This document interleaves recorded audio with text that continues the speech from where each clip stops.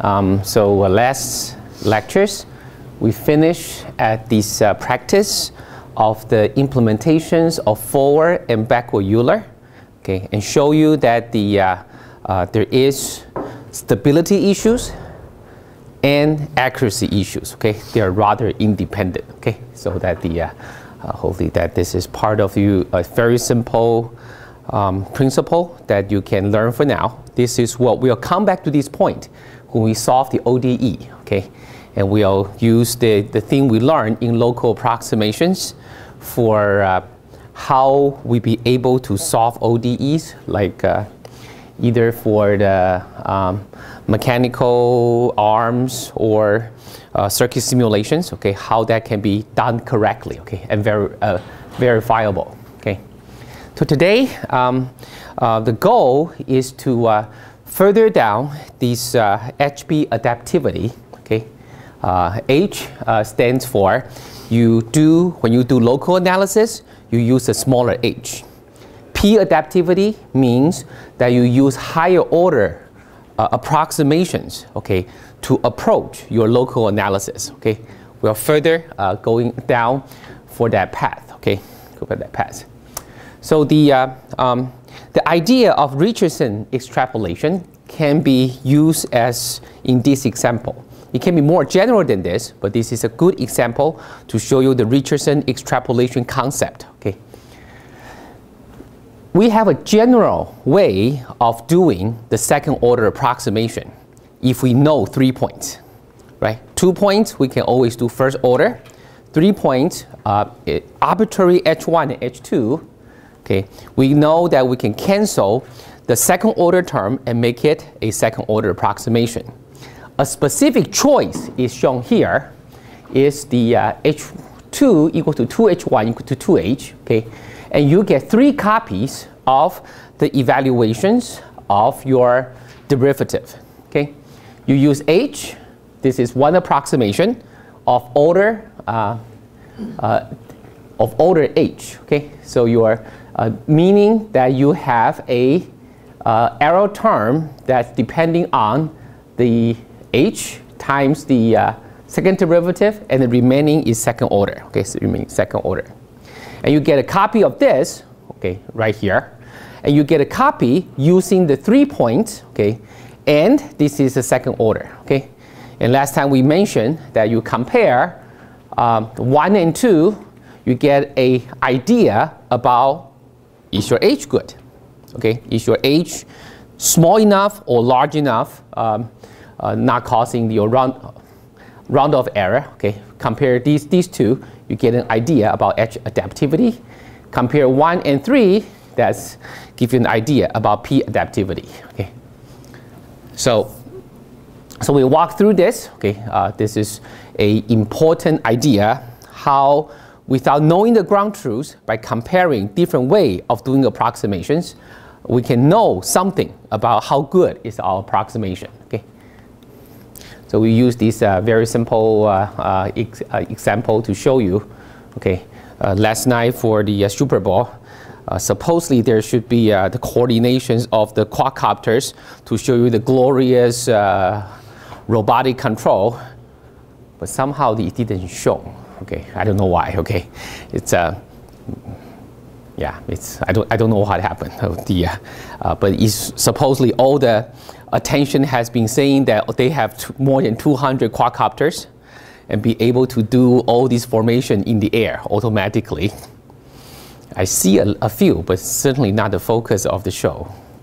I was waiting for that. What? That they have time, right? Like the stars. Yeah, I saw Pepsi. Yeah. But just Pepsi, though. I mean, if it's a static configuration, it's too simple. I mean, you can do this at our campus. It's not a Super Bowl event, right? It has to do something like a flying dragon or something, right? 200 things coordinated, or you use a quadcopter to reproduce a complete pass or something. Dynamic, right? If it's just a static formation, you can do it here. Seriously, okay? But no, but that is a control, okay? That is a control problem that you write, okay? For sure, the problem is a little bit more complicated because you have to collect it. Say you have 200 quadcopters, you need to collect 200, right, positions, and then do the approximations and things. So your F can be rather complicated, right, even much more complicated than the example here, and making verifiability even more important. Okay, when the F is very complicated, okay, that means the verifiability is even more important. So last night, for sure, after knowing that the Mariah Carey in the New Year Eve have that technical shutdown, right? I was really commended that Lady Gaga is there to jump. Something wrong, something technical wrong. That'll be really bad. Anyway, so in that way, okay, technology doesn't need to be correct. Okay, there are always possibility of problems. Okay, so making a verifiability to be very important. Okay, okay. So, okay, let me come to this point, okay? So you should be always asking yourself, saying that, how do we verify it, okay? And what is good enough for your verification scheme, okay? This should be number one in your considerations, okay? I will dwell on this so that you are completely sold on this idea, okay? Okay. So the ground truth is unknown, right? And sampling is expensive or limited. Okay, your hands are still tied. Okay, it's not you can verify anything you want. When you do verification, you also have to think about the cost of verification. Okay, you have to verify it, but you also have to think about the cost of verification. What is the minimal cost to do your verification, okay? So these are the two things that should be built in when you write a software program, okay? How do I verify my program, okay? This is the first thing during before you put down a single line of code. How can this line of code be verified? Second, I have a limited resources to do this verification, okay? It's not infinite, okay? So, the Richardson extrapolation coefficient is defined in such way. Here, I show you the edge adaptivity, okay? So, I know for arbitrary functions, okay, if I compare these two, right, these two, the ratio of this error, if I know the ground truth, right, then this eta is something that for first order should be 2, right? Remember, this tell you something, right? Tell you two things, right? Your error is this. This is your error, right?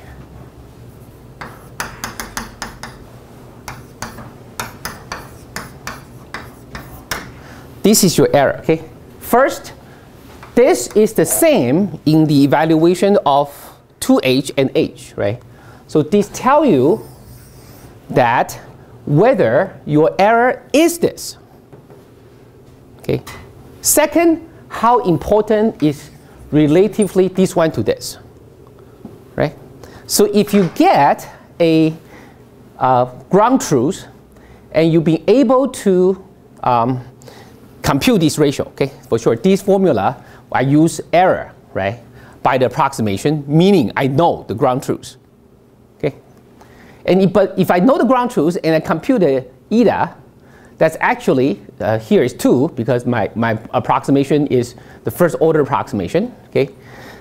Then I know that this is not important, sufficiently smaller than this, and my implementation is correct, right? Because my error is proportional to H for arbitrary second derivative, right? So two things I know, right? If I get a 2, okay? I do know, right, this is smaller than this, and my implementations of my local approximation is verified. Okay? But this is usually not known, right? I don't have the error. I don't know because I don't have the ground truth. Okay? So an alternative way is to evaluate in this, right?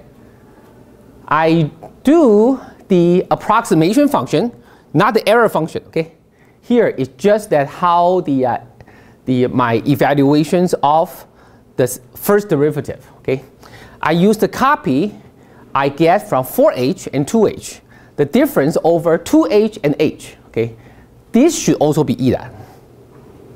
Right? This one does not assume I'm not using the error function. Right? Error function means I know what is the ground truth.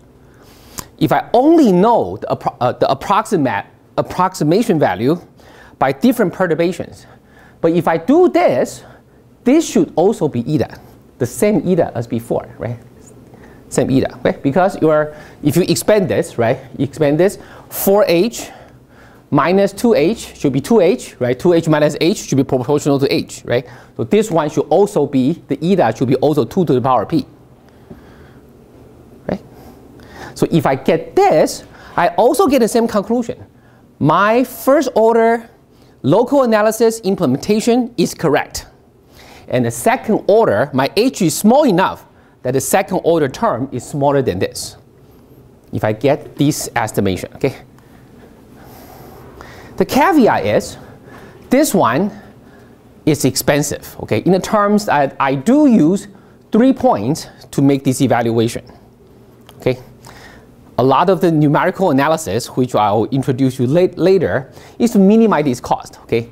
Make your calculations of 4h not to be wasted, okay? So there are, when I go for these examples, I'll show you how all my evaluations can be used and they still achieve a verification purposes, okay? This is expensive because I evaluate more, okay? But can I use that additional information in my computation as well, okay? So the evaluation is not wasted, okay? This I'll show you when real problem come, okay? And a good example is your circuit simulation, okay? Your circuit simulations, every point is used, every time point is used for your circuit simulations, and they combine different points to make the verification whether the approximation is correct. Okay, every point you need to be used. Okay, every point is used, and you choose different sets, either using this H adaptivity alone or HP adaptivity together to evaluate how good is my approximation. Okay, so these are the other way of looking at it. And this, if you have this idea, okay, if you know how good by checking this Richardson constant, okay, if you know how good it is, then we should say that our approximation is reasonable. And then I will ask the questions, okay, what is the largest H that can achieve a good approximation? I know smaller H will work, right? Because that smaller H, before round off errors hits, smaller H carry a smaller second order term. But smaller H is more expensive, right? Especially when your realistic real world is doing nothing. Okay? Maybe you are simulating a circuit simulation and the step hasn't come. Okay? If you choose a very small time step where your circuit is in steady state, you waste a lot of resource, right? You're computing for nothing, okay? And this is important because once we establish this, right, we should be able to tell what is the largest H that can give me a reasonable estimate. This can save your computational cost, okay? And many times the computational cost is heavily dependent on this eta, okay? So let me show you a problem, okay? That's saying that you are solving a thermal distribution problem, okay? And this is 3D, okay? This is a 3D geometry. You hope to know the temperature by solving a Laplace equation, okay? The easiest way to do it, you grid the space, right, by H, okay, by H. And then you solve the temperature, solve the equation on this grid, okay? So this is a 2D grid, okay? As a show, but if say this is, imagining this is 3D, all the tetrahedra Okay, it's composing the domain of interest, and you would like to solve the temperature distributions. So you can see if I do h to 2a, h over 2, you make the local approximation to be 2 times smaller. Okay, you will have 8 times more grid points. 3D, right? That's the so you have 2 to the 3 number of grid points. And most of the nonlinear, okay, saying that you have a source that's not make the Laplace equation nonlinear. Most of the time, if it's linear, okay, then you have on each grid point you have 8 times more variable, right? If it's a linear problem, then it is 8 times more expensive. Okay.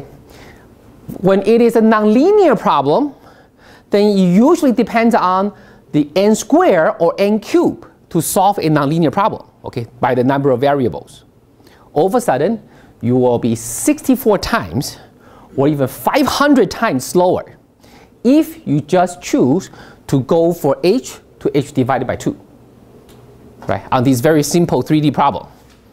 Right? This can be the weather forecast, right? You have I want to simulate the 3D grid of the Ithaca area. I have sensor point knowing that the wind speed and temperature at limited point. I need to solve how the air conduct all these things to tell you tomorrow is going to rain or snow. If you choose a smaller h to be more accurate, this is the price, right? If you just want to be safe, I just want to be safe. So let me choose a very small h so that it can be more accurate. Small h carry a very heavy cost. Okay? So verifiability have another domain of looking at it. It's not just to find what's the smallest h that my approximation is good, but also what is the largest h that's verifiable and have the smallest computational cost. Okay? So whenever we come to HP adaptivity, right? You want to choose just the right h, right? Just the right p, so that it is both verifiably accurate enough and have the minimal computational cost. And you want the computer to do this for you, not for you. I said h should be 10 meters or 5 meters or 2.5. You never know if it's good enough, right? So your whole scheme when you put down your program is that how do I estimate, okay? The h is small enough, it's verifiably correct approximation, but is it large enough so that the computational cost is acceptable, okay? You want to implement your program in such a way that is smart enough to choose both what should be my local analysis discretizations and what should be the order of my approximation. Okay. If you write it blindly, it can be either totally wrong, which is disaster, or it never give you a result because your computer, the problem is too complex. That's equally bad. Right? So generic implementation of software for most of the real world problem contains a lot of these thoughts, right? That you have to beforehand plan out how the computer should do this to give you the acceptable approximation and acceptable computational cost. Okay. Let's so this is your supposedly this will be your homework. Okay. You implement, as we said, these three, and you tabulate, okay, because this is from a known functions. I know the ground truth and can calculate the error. I can do, without knowing the ground truth, I can do the approximation, okay. So I would like you to do the 8 different h, okay, and tabulate it, okay, tabulate it, and you can observe how good is this concept of Richardson's extrapolation. Okay, so these take 15 minutes to do. I don't know if you have done it. Okay, so today I'm going to skip this hacker practice. Okay, so you're not going to. This takes a little bit longer than usually in class 5 minutes exercise. Okay, so but this your homework too. So please finish this. Okay, yes, yes. Is the E and the A basically just F prime or? Yes, yes. E is f prime minus your approximation minus what is known as 3x squared. I know the ground truth, right? Because I know fx is this, right? And I know the ground truth, right? So E is your approximation minus the ground truth. Okay, A is just your approximation. Okay, so that's the difference. Yes. Yeah, the same question. Oh, same question. Okay, yeah. E is usually you don't know E, okay, because it requires your approximation minus the ground truth. Okay, but you don't know most of the time you don't. Here I know the ground truth, so I can show you that Richardson constant works for both. Okay, but usually this is unknown. Okay. If you know the error, if you know the ground truth in the first place, why do you write the local analysis, right? Just do the whole thing symbolically, right? A is just what you get. A is just approximation. So A here is just this, right? What you approximate with the three different things. That's A. Okay. E is this minus the ground truth that you know. Okay, what I really want to do is that in your head, this has been done. Okay, and you believe that, oh, yeah, if I do it correctly, okay, the eta will be 2, okay, it will be gradually become closer and closer to 2 when you choose the correct h. Okay, say that, supposedly this is done, okay. This is a question I want to ask you, okay. Say you have done, okay. You have a correct estimate, and it's a well-behaved 2 after you're hitting some h before the round off comes up. Okay. Okay. Is it possible that after you have a correct eta, say that is 2, okay, you choose the h and the behavior is going to 2 after some h, and then round off error kicks in and then stopping to anymore, not close to anymore. Okay, you know the answer. If your coding has an error, okay, in your local analysis, instead of dividing by h, you times h. So this happened in my office hour. Somebody come on, you have this error, okay, unintentional, okay. Will the verifications of eta be able to tell you that you have a wrong implementations of your approximation? Will this equation ever give you that correct eta behavior?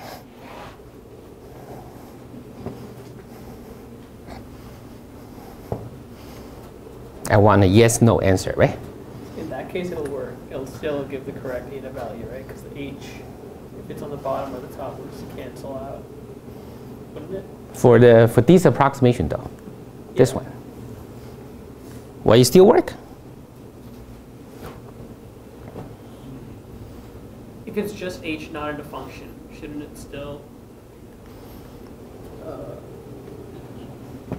Think about it, okay? If I have this error, okay, what would be correct? Will my eta still have that 2 behavior when h becomes smaller and smaller?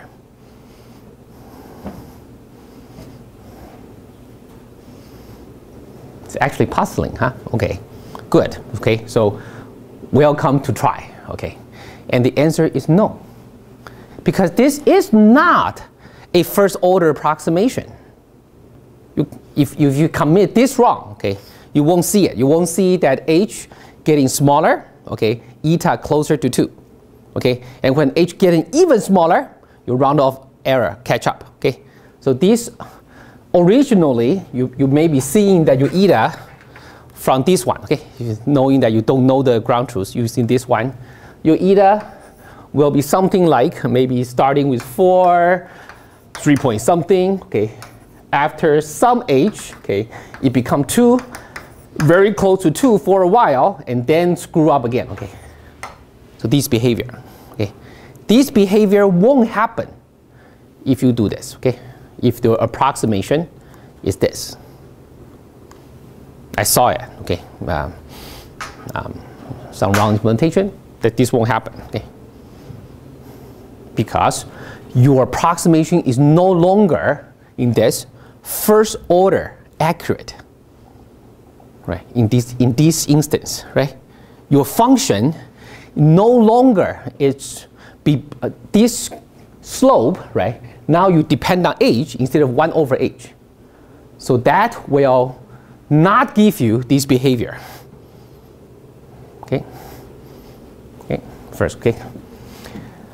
If you likely that you have a wrong implementation, okay? Saying that your x is very, very complicated, okay? And you are somehow the x in this scheme, in your discretization scheme, like this, some of this is implemented wrong, saying that this 3 is not 3. Somehow you coded this become 4.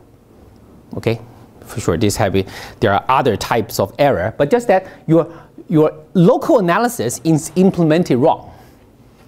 Will you be able to find it by checking the Richardson constant?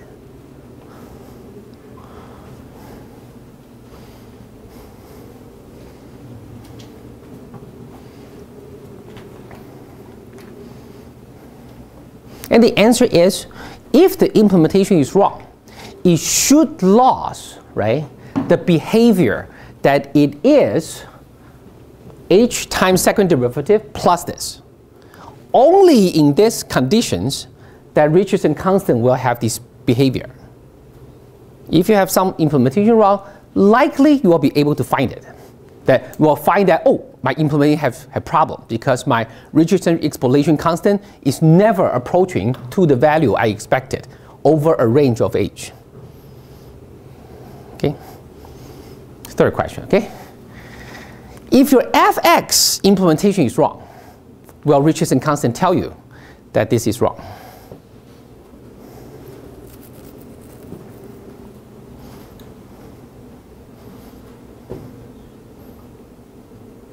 It won't, right? Because for all kind of f, as long as it's a well-behaved function, then this behavior should exist, right?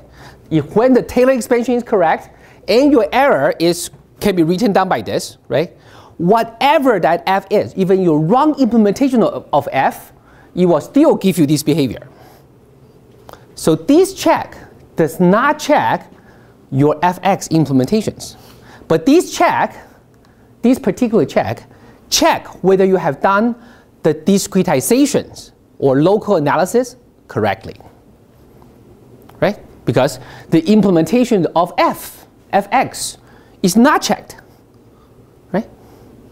You calculate the Richardson constant, right?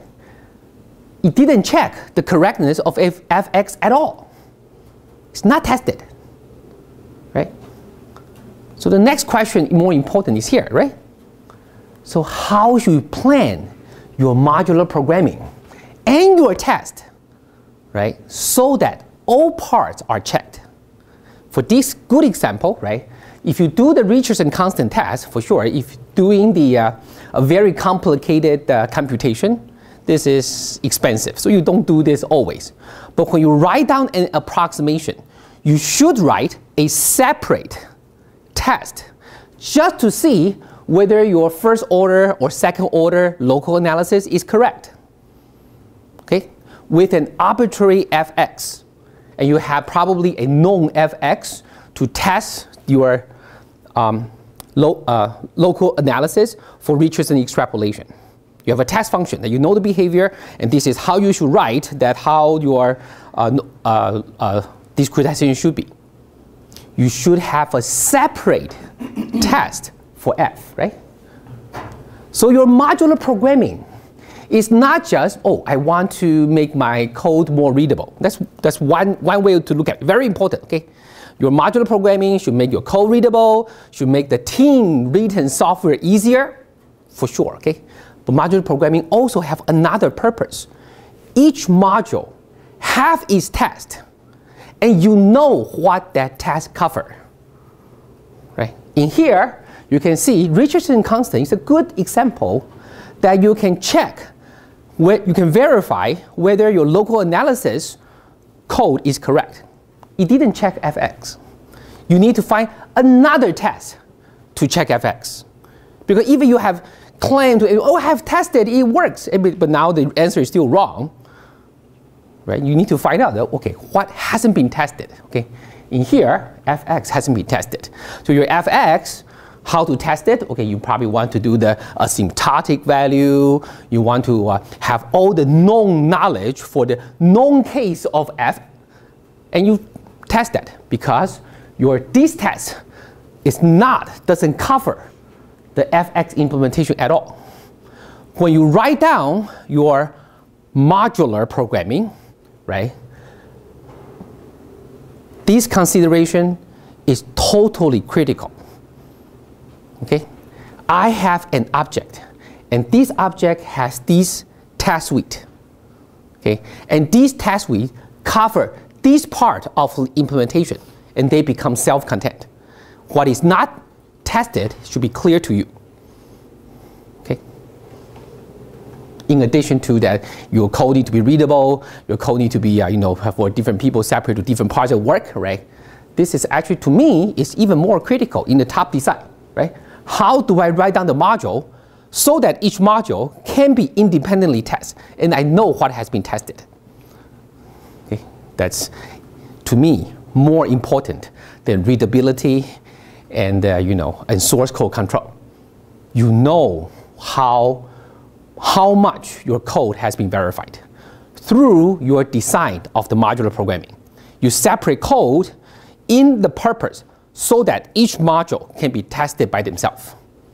That each module have a way to test the validity and correctness. Okay, it's 101 in modular programming. And this should show you a good example, right? You can test Richardson constant, but you should also know that Richardson constant has nothing to do with implementation of fx, right? Okay, any questions?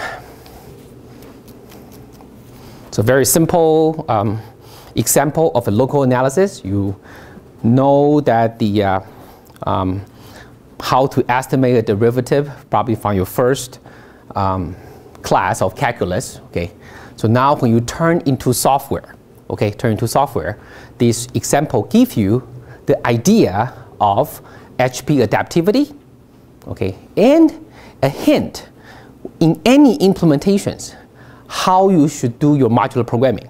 Okay, what has been covered in your test. Okay. Any questions?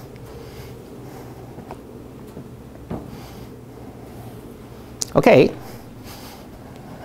So we're going for the next topic. If you don't have questions. I'm sorry, the lecture 6 I posted, but it's not a completed lecture. Originally, I was hoping only watch for 2 hours football, but I finished the game. It's just I cannot walk away. I apologize. Okay, I want to say I haven't finished my lecture, but I just cannot walk away. It's just amazing. One of the 2 years ago, the Super Bowl is already very, very good. This yesterday is even better. Yeah. Anyway, so now, okay. So sorry, but this is enough for this lecture. Okay. So this is not complete yet. Okay. I'll make sure you complete before Wednesday. Okay. So the second part is integration. Okay. Calculus. What's the calculus? Calculus is differentiation and integration.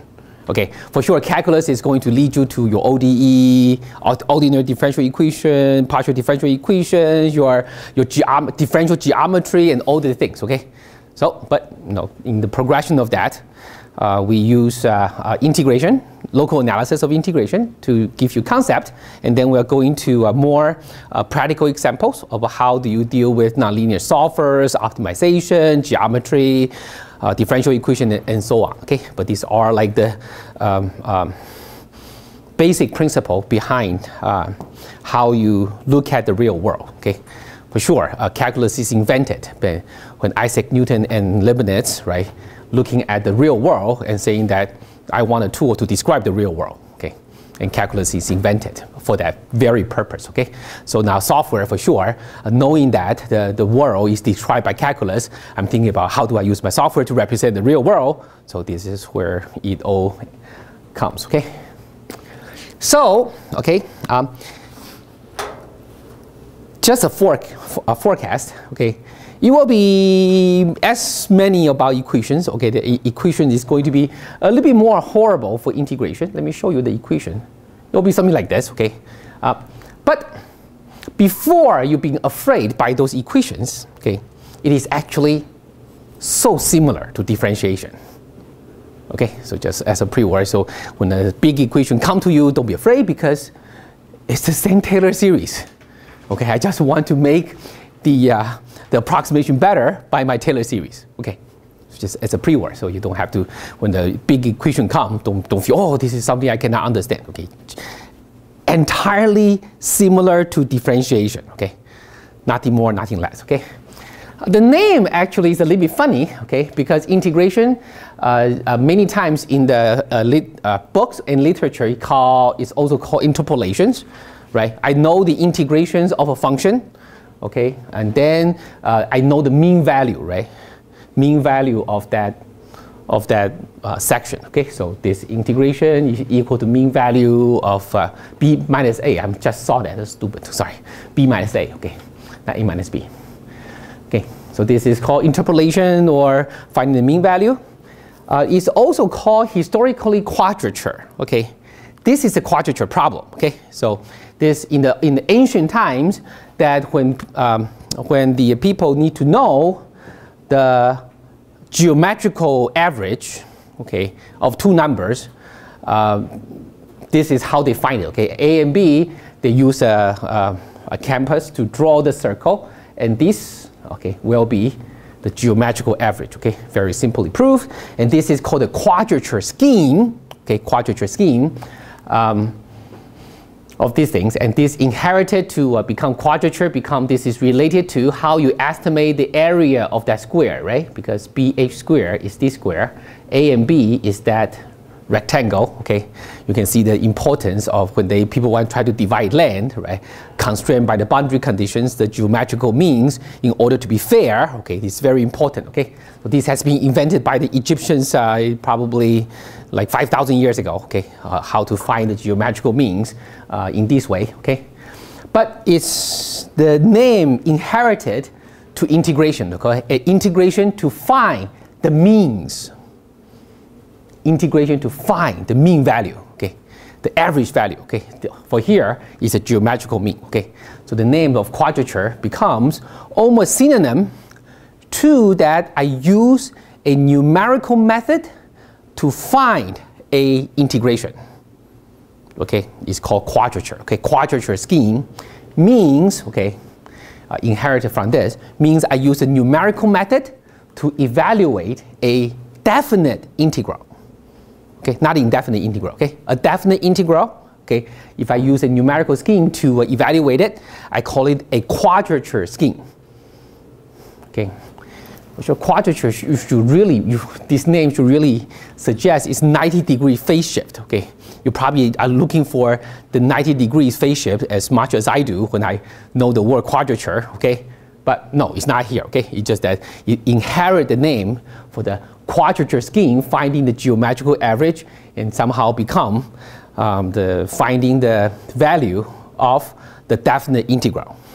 Okay, it's called quadrature scheme. Okay, and quadrature scheme in finite element method, which was spent about 2 weeks on this. Okay, quadrature scheme meaning that within that element, how do you make the approximation?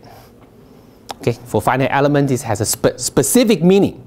The quadrature scheme for finite element is how good is your scheme approximate within that element. Okay, so that's all there is. Okay, so the problem is this. Okay, the problem of you want to evaluate this integral. Okay, integral of fx between a and b. That's for sure. You know that is finding the area S.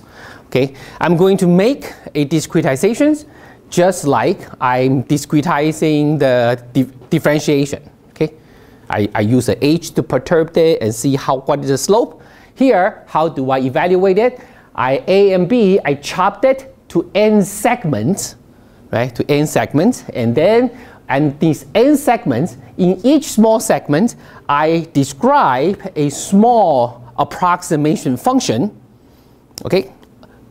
Known approximation function, right? F is usually unknown or very complicated, right? That if I ask the question how to integrate this, my strategy is I discretize the space to n segment. Within each segment, I use a known function to approximate fx. Okay, known function I know how to integrate, right? So I use that known functions and do these summations, and I'm done. Right? This is how you probably do this integration, okay, as your programming assignment somewhere to 1 or 2 years ago. Okay, it's not you want to do this, discretize, and then you use a known function to approximate this, and the known function will be either a constant, a linear functions, a quadratic functions, a cubic functions, or whatever function that you know that's close to that fx. Okay, remember this will be generalized to arbitrary dimension of x. Okay, x is not, if this simple, that'll be great. Okay, probably they have even easier way to do it. But what we do in all this analysis is that this is generalizable when f is really many variable in there. Okay, many variable in there.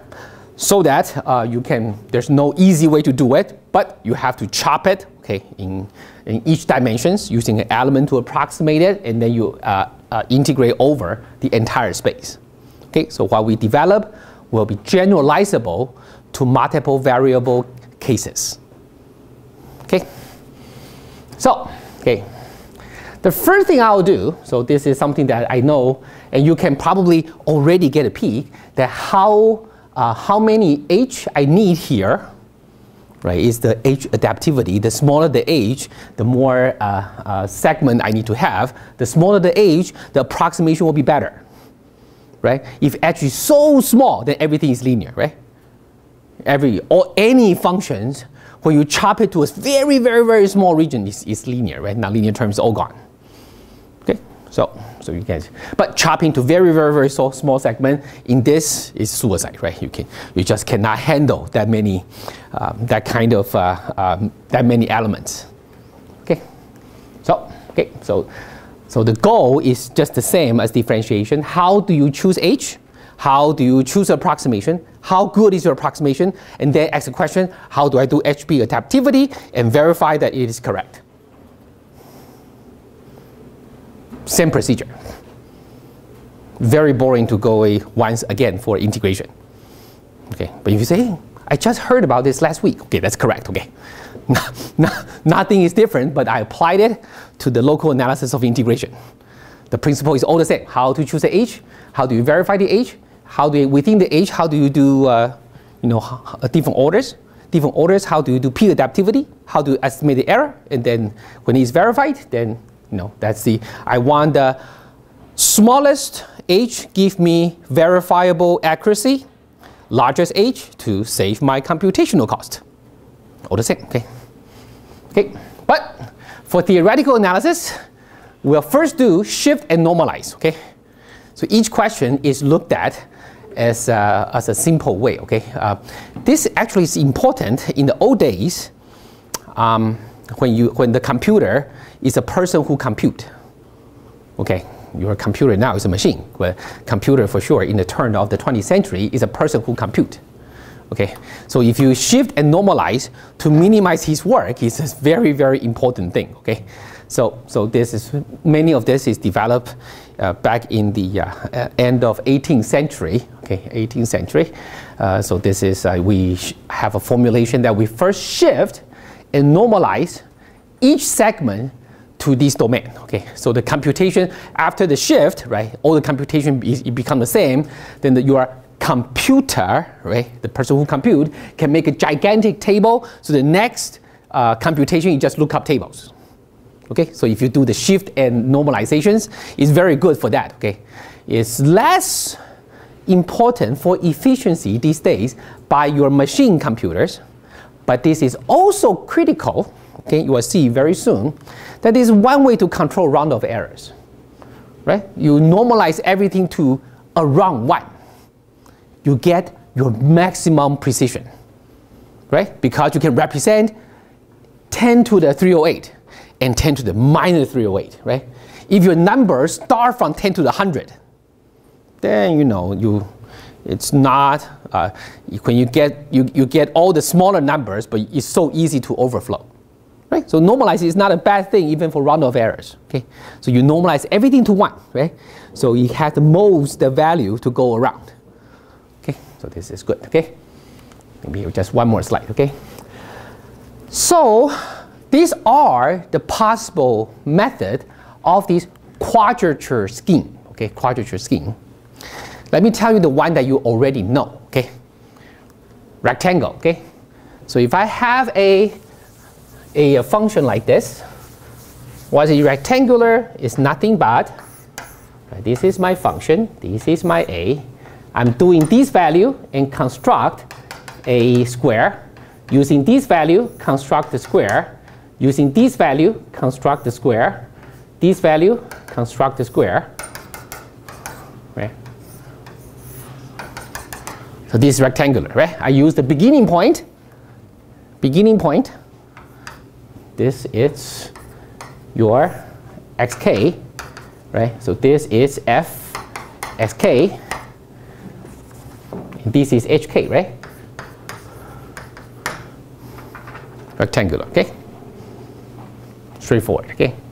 You immediately notice this is not fair, right? This is going to underestimate. Right? You immediately know if it's for an increasing function, you will underestimate. For decreasing functions, you will be overestimate.